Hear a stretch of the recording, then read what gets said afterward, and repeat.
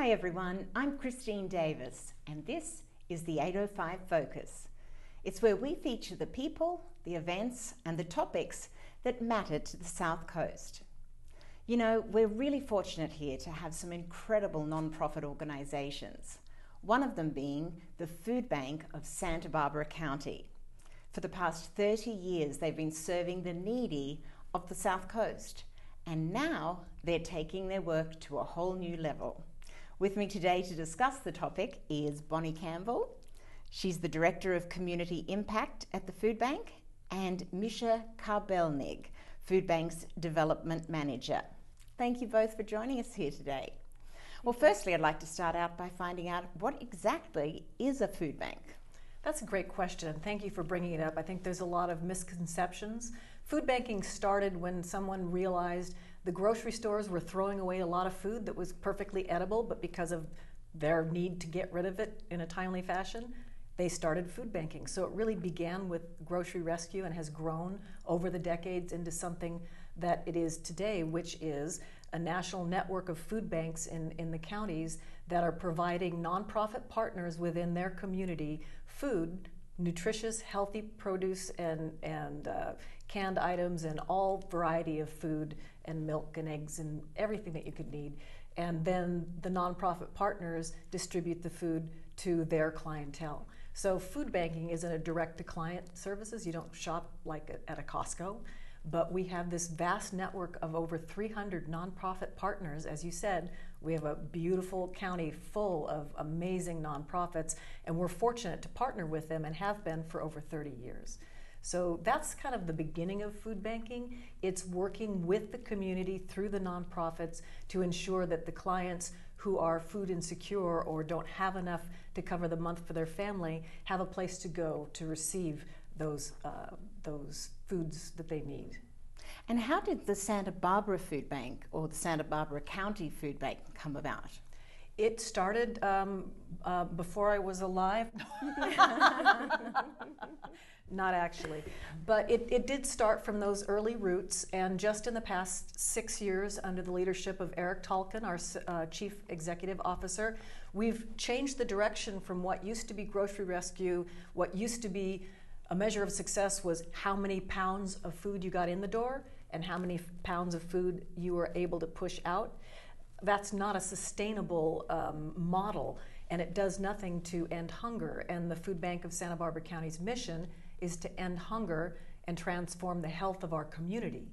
So the old model of pounds in, pounds out is now changing, and we are part of this exciting change to where we are measuring the impact that we and our nonprofit partners are having community by community with measurable outcomes to show we are moving the needle on ending hunger. We are shortening those lines.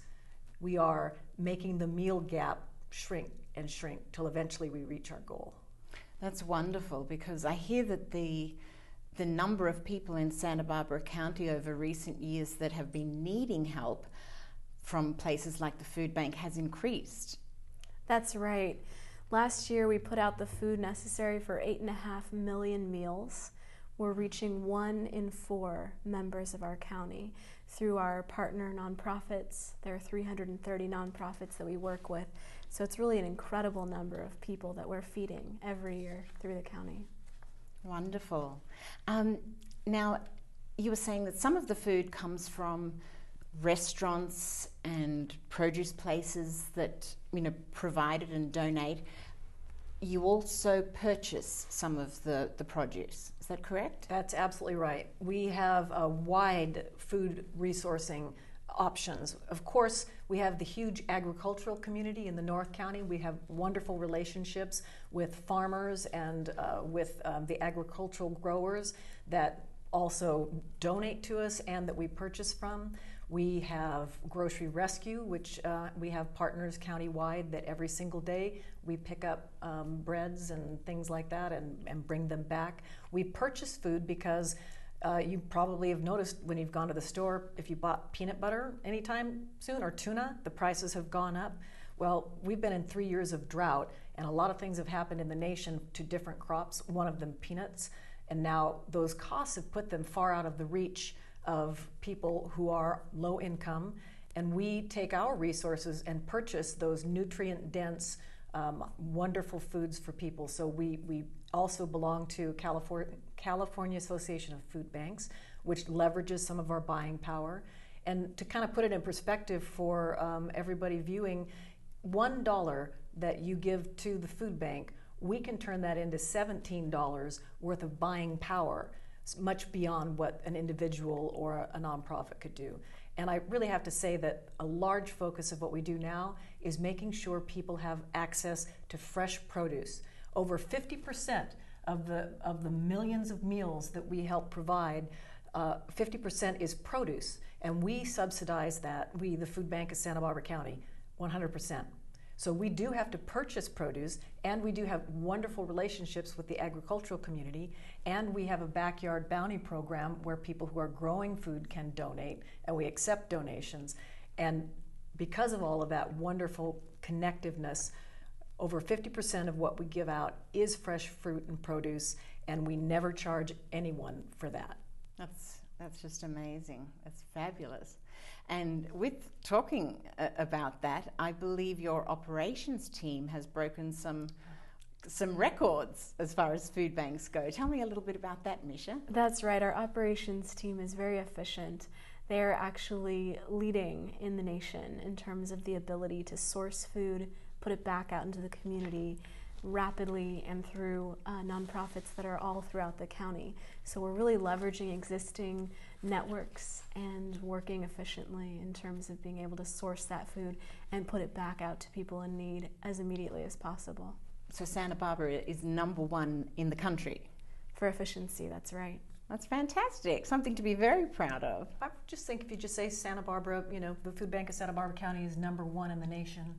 That's us. We could just leave it like that. We could just leave it like that. Because we are leading in so many areas when it comes to improving health within our community. Yes. This is a new initiative for food banks, and we really are here in Santa Barbara County at the tip of the spear when it comes to connecting poverty and access to food as being part of the food, or as part of the health safety net. So food banks aren't typically thought of when you're in a conversation about poverty or health and human services need or people access to health care, but we truly are part of the health safety net, because you cannot improve the health of a community if there is not adequate access to nutritious food that's affordable. So we are changing the name of the game when it comes to food banks. Don't just push out food. We partner to enable people to learn and become educated about nutrition, to help them to be able to stretch their food dollar by helping them with CalFresh application assistance. It used to be known as food stamps, and in California it's now called CalFresh. And if every person in Santa Barbara County who qualified for CalFresh did and were receiving benefits, that would mean $80 million would be coming into this county. That's huge. So this is another part of our initiative, is to make sure that when we're reaching out and our partners are reaching out, we're helping the clients, the end users, maximize benefits that they should be receiving and be a part of that, helping them lift themselves out of poverty and gain nutritional education and independence. It's a very empowering model that we're using that takes people coming together as peers, as opposed to, I'm a charity, you're a receiver, I was just going to say that must be very empowering for the recipients, because I believe that part of the nutrition push that you've had has also been an education push, something that other food banks in the country may not have. Tell me a little bit about how you guys are different from other food banks, and tell me a little bit about what that process is like. Absolutely. You touched on a really important part of our mission, which is education, nutrition education. And we find it's really important to start at a young age. So we have created a suite of programs called Feed the Future programming. It starts in preschool with introducing toddlers and young children to produce and how accessible it is and how delicious it is. And we have volunteers go into the schools teach them about it with some fun stories, and then the students taste the food as well, so they get to be right up close with the produce and familiar with it and enjoy it. And the cycle really continues up through elementary school with our Kids Farmers Market program and our Healthy School Pantry, which also reaches out through these kids' families. The families are also welcome to participate in the program, get some fresh produce every month, and also see recipe demos, healthy recipes made in front of them by volunteer chefs.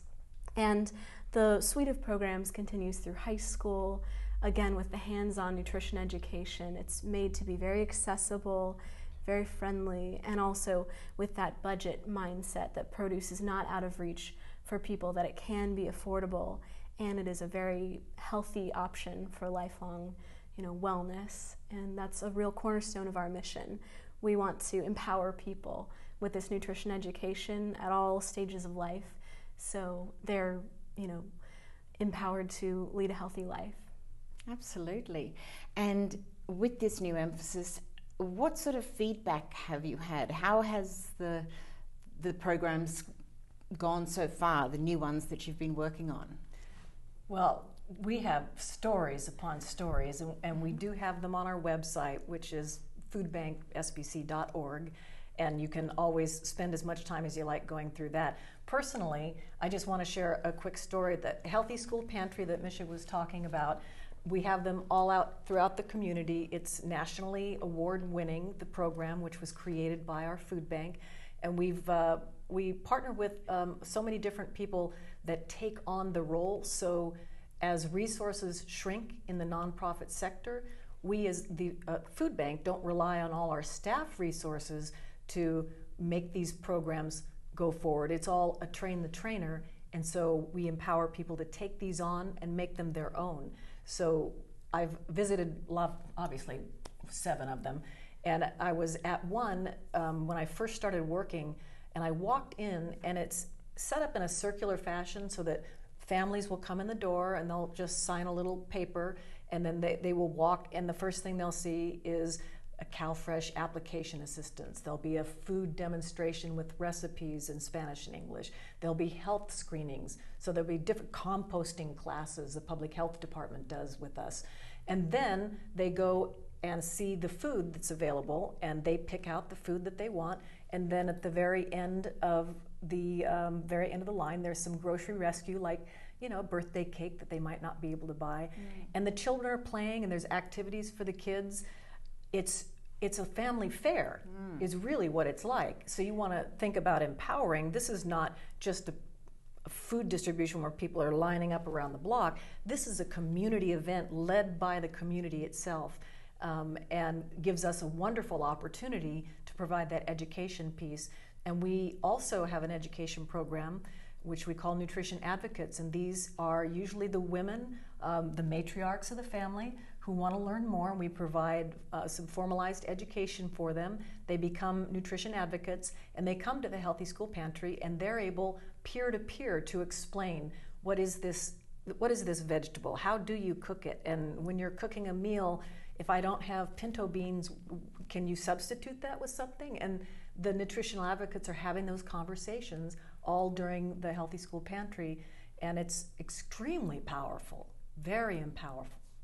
And then they're taking that information back to the schools. And their families, and their faith communities, and it's very powerful when it's coming from a peer.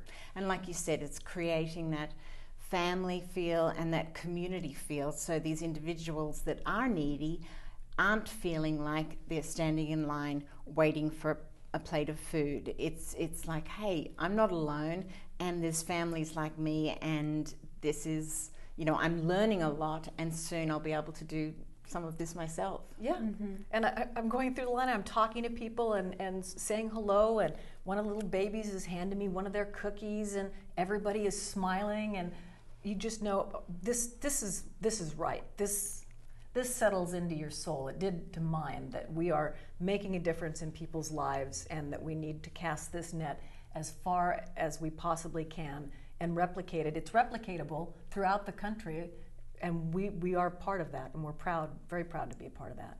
That's right. Other food banks are excited to take the model that we've established and take it into their communities because, like Bonnie says, it really builds up everyone who participates. The volunteers, the nutrition advocates who are out in the community as peers, the people that are attending, the children and their families, and then volunteers in the community that lead the program out at the schools. They are also built up because they know they're bettering the community together. So clearly the feedback has been extremely positive, both locally and throughout the country. That's Absolutely. right. It must be wonderful to know that it started in Santa Barbara and that on the other side of the country they're looking at you guys as a model. It's true. It is exciting, and it's a lot of responsibility, but we are part of a network of food banks that have wonderful communication. So food banks that are still doing the pounds in, pounds out have an opportunity to come together and learn from us. So if they want to change their model for a healthier outcome for the community model that we're doing here, we share our tools. It's really kind of a beautiful thing. Usually in the nonprofit sector, there's siloing simply because whatever your mission is, that's what you do, and you're not thinking about too much of how you connect with the other. We're in that position of we have 336 nonprofit partners. We know what they're doing. Let us connect them to better leverage how we can educate the community, and then share that with the food banks across the nation. And it is very exciting to see other food banks get excited about this idea and ask questions about how they can adopt it, and it's wonderful. That's fabulous. I wanted to hear about the local produce that you're using. As you said, you're using some bigger organizations and you're using some real homegrown organizations. Tell me a little bit about that. Yes, we're really lucky in that we have very wonderful relationships with a lot of growers all over the county that when they have excess produce or produce that they may not bring to market but is perfectly delicious and ready to go out to people who are hungry, they give us a call and we pick it up or they deliver it to us. We have at least 60 such relationships with local growers that think of us as a place to donate. And of course, there are countless more generous donors with backyards, with orchards, or fruit and vegetables that they're growing that they just don't think they will eat, and they know if they give us a call that we'll be able to put that out to people who are in need.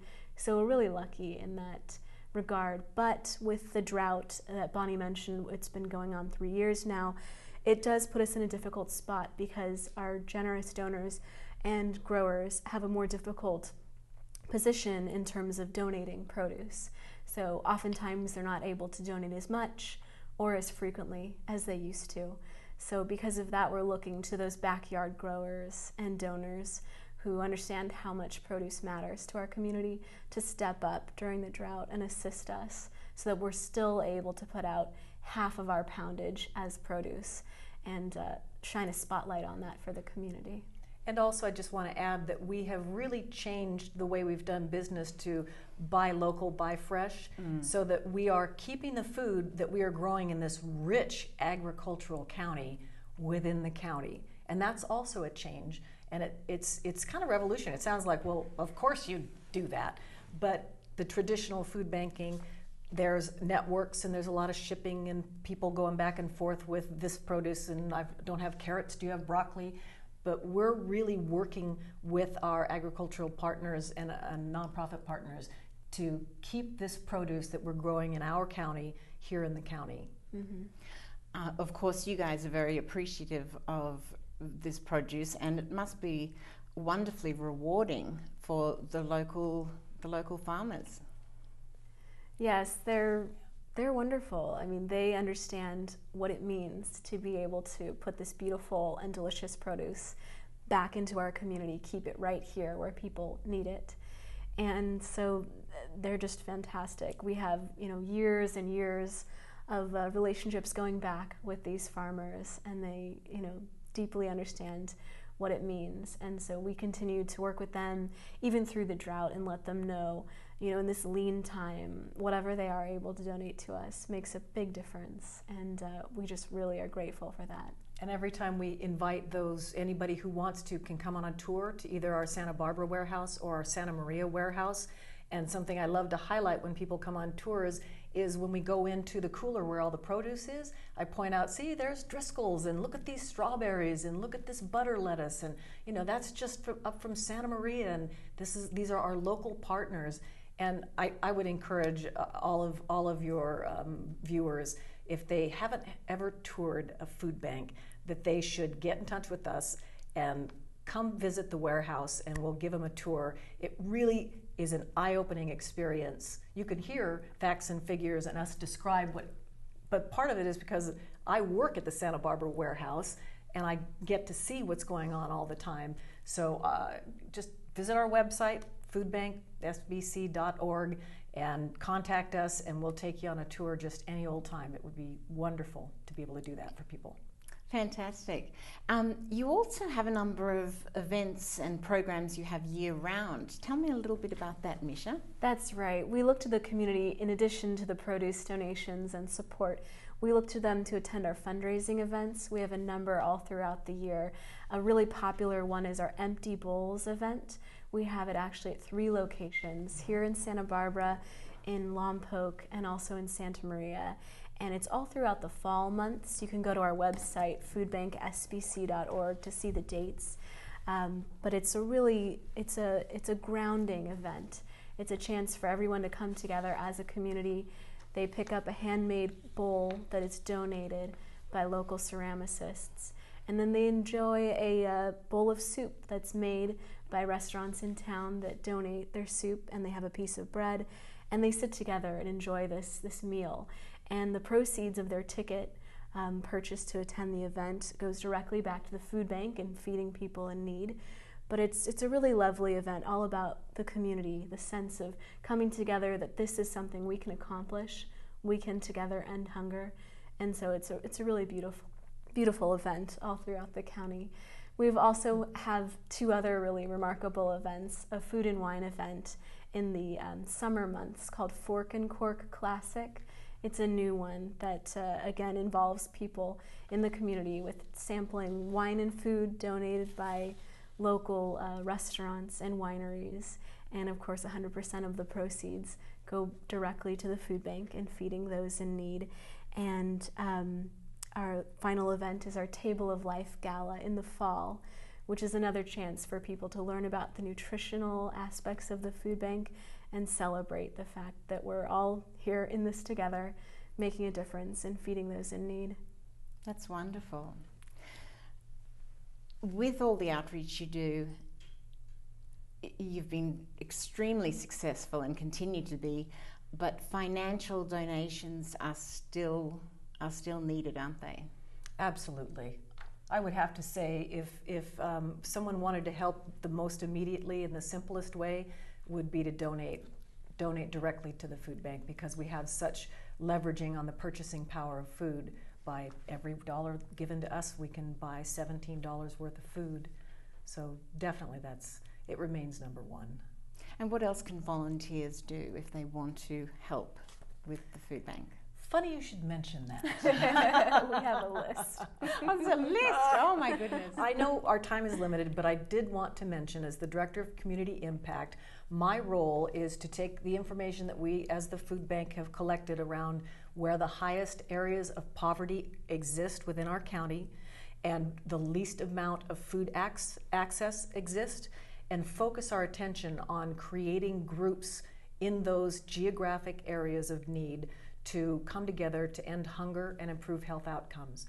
For instance, Lompoc is the most impoverished one of our communities. Almost 50% of the children live in poverty and don't have enough food to get through the day. That's staggering.